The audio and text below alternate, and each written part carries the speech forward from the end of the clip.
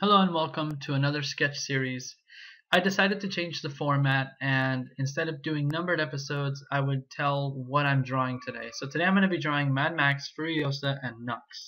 I'm actually only going to show the entire process for Furiosa because drawing all three of them took me a little bit over an hour, and I really don't want to be talking for an hour, and I'm pretty sure no one wants to sit and listen to me talk for an hour. So we begin as usual with the sketch phase. As you can see at the very beginning, I only had the overall gesture, in other words, the pose that my character was going to be doing. And now I'm going in with the pencil and using that gesture and just kind of filling in the details from what I remember. And I'm also looking at a reference, so I'm seeing one of the character posters. So as you can see, Furiosa is a really cool character, and she has a really cool design, very minimalistic. Even her metallic arm thing is very minimalistic. I love it. I love the art style in the movie. Overall, it's a fantastic movie. If you haven't seen it already, what are you waiting for? I would recommend it over the Avengers. And if you know me, you know that that's saying a lot because I love me some comic book stuff. Anyway, getting back to the drawing, you can kind of see me filling out the overall mechanics of the arm. I'm not going to get lost in too much detail because I know that a lot of the detail will be blurred away in my inking and especially in my colors, because this time I'm going to do things a little bit differently. I decided to try some watercolors.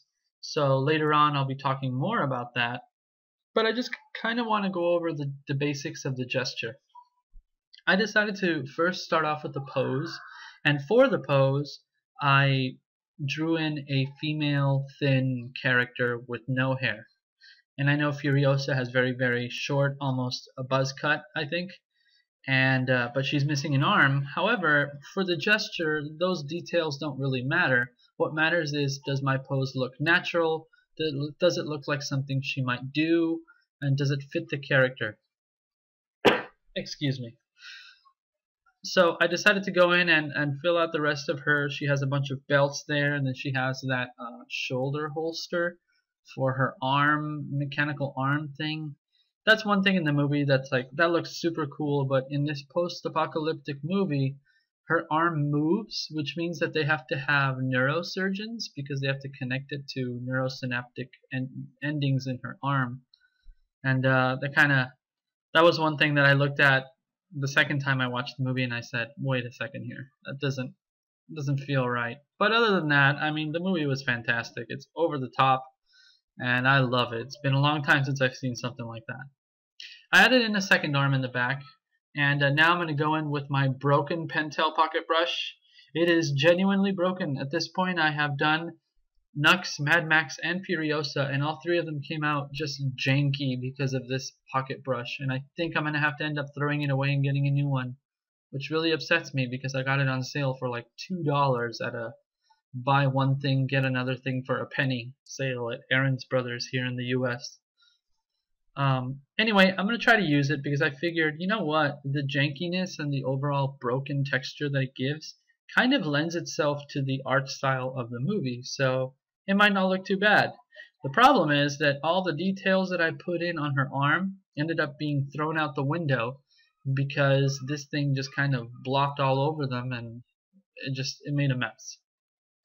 Other than that, I love the thick and thin. I love that I can put in some specific lines here and there to show where the shoulder meets the chest, and where that goes over the other lines, and it's just, I love using it at this point, and I wouldn't switch it for anything else.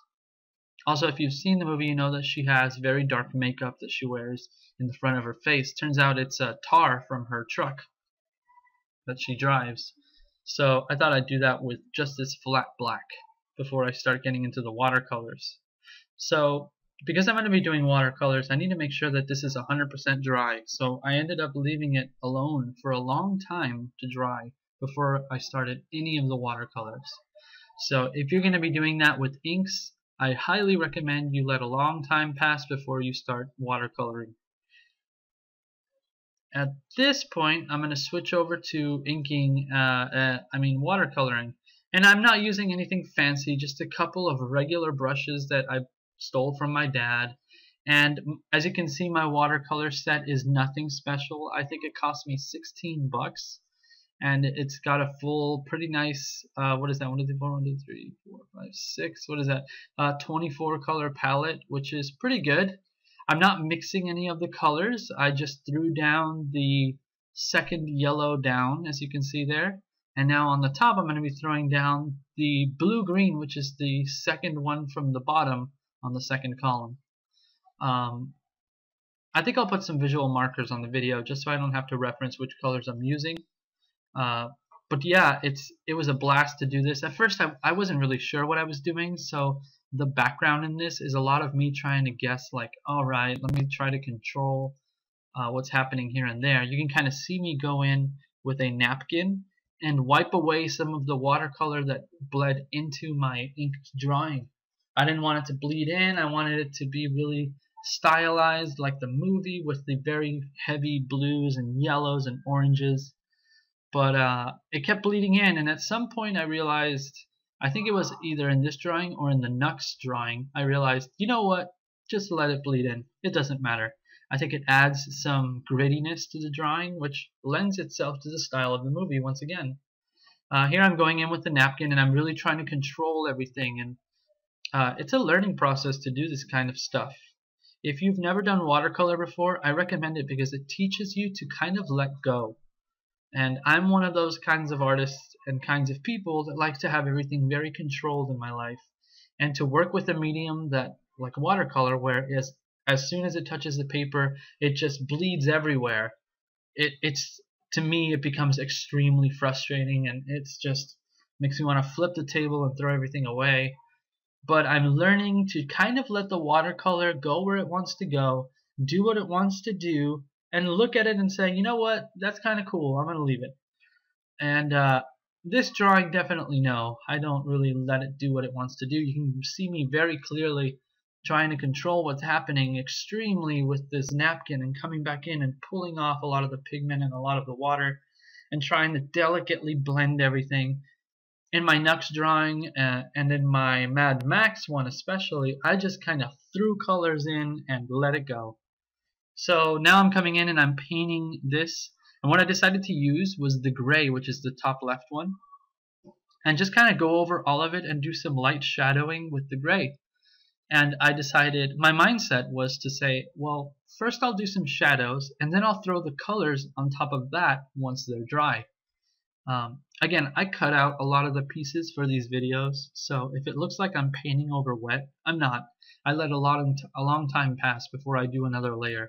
Maybe for this kind of stuff, maybe like 5-10 minutes before each layer, just so that I know that everything's dry. Another thing that you have to learn with watercolor, which you can see me struggling with, is that if I scrape too hard at the watercolor the colors themselves, I will pick up a lot of pigment and I won't pick up a lot of water, and then I'll have this really extreme pigment which colors my line drawing. And I didn't like it, so I decided to go over it with a napkin, and I thought that was a cool effect because it left some very dark shadows and some cool contrast. So you'll see me go back in and add a lot of that. Now at this point I'm coloring the details, and again I'm just doing very monochromatic coloring style. In other words, I'm using very few colors and trying to just kind of blend them all together and create this desaturated character in a very highly saturated world, which is the overall tone I got from the movies. And it was, watching the movies was just mind-blowing. The cinematography was just over the top. The art direction and the vehicle design and character design was just spot on. Oh my gosh, I can't talk enough about how awesome this movie was. So the next thing that I decide to do is to go in with some colors and start adding colors to my drawing. So you can see me adding a little bit of a brownish here and there, a light brown for the top and a darker brown for the bottom. And then I'll go in a little bit and do the belts as well, and I decided to make those a different tone of brown. And I probably should have written down what colors I was using. Also, just so you know, I looked up what brand these watercolors are, but I don't actually remember because I bought them and the kit, the box that it came in said the brand, but the actual plastic that it's housed in doesn't say what brand it is. So it's generic watercolor number whatever. You walk into Michael's or Aaron's Brothers and just buy a set and start painting and see what you get. And you can see my brushes. There's nothing fancy going on. Mostly I use the two brushes with the gold plated, just because I like their feel and I like their size. The bigger one is more for the backgrounds, and the smaller one is more for the foregrounds, and the other one is for very fine details. Now in this drawing, I didn't do fine details. I decided that it might be cool to try something very interesting for the eyes, and I used a blue highlighter, like one of those school highlighters, and I went into the eyes and I just really quickly with that blue highlighter you see there popped color into the eyes, and I loved it. And so for the Mad Max and Nux, I do the same thing, and it gives it a really cool blend. Here I'm doing the lips. I'm using the very fine brush to do it. It was a mix of pink and black. And just keeping with the desaturated look, I'm pulling off as much pigment as I can and leaving a very desaturated look. Something I forgot to record is that later when this was dry, I went over it, and you can see me adding some yellow highlight to the eyes just to give it more pop. After I was done painting and recording, I went in with a pink pencil, just a pink colored pencil, and lightly went over the skin to give it a little bit more blush, but I didn't record that on this video, so I apologize for stealing the opportunity for you guys to watch me mindlessly drone lightly with a lazy pink pencil. I'm being sarcastic if you can't tell. Now I'm going in with the white highlighter here, the white jelly roller, and I bought two. I bought a thicker one, so it makes a little bit thicker lines. I bought it over Memorial Day weekend. It was a great sale. I got some Prismacolors. I got some of this stuff. It was awesome. And I'm just kind of going over some of the chrome parts and some of the creases and some of the highlighted areas and really trying to add a little bit of detail. If you see me turning this, it's because the camera sits on a steady thing, and I have to work around the camera and work around the fact that I can't come in from the right side of the drawing. And so often it's like, oh, I could really make that better if I could just turn my hand differently. Plus I'm left-handed, and it kind of it's just broken. But it looks pretty cool so far, so I'm really satisfied with this drawing. These three sets came out really wonderfully. So just signing it there. That's my scratch from my cat. And here are the finished pieces. You can see Furiosa, Nux, and Mad Max. And you can see I really let go of the watercolors on the other two drawings, but the Furiosa one was very controlled. The Nux one, I went over the tattoo, and I just had a blast doing it. And then I used a silver Sharpie for the lips. Kind of ruined it a bit, but that's okay. And Mad Max, again, the background is amazing. I love the color contrast on all of these and the desaturated characters in a saturated world.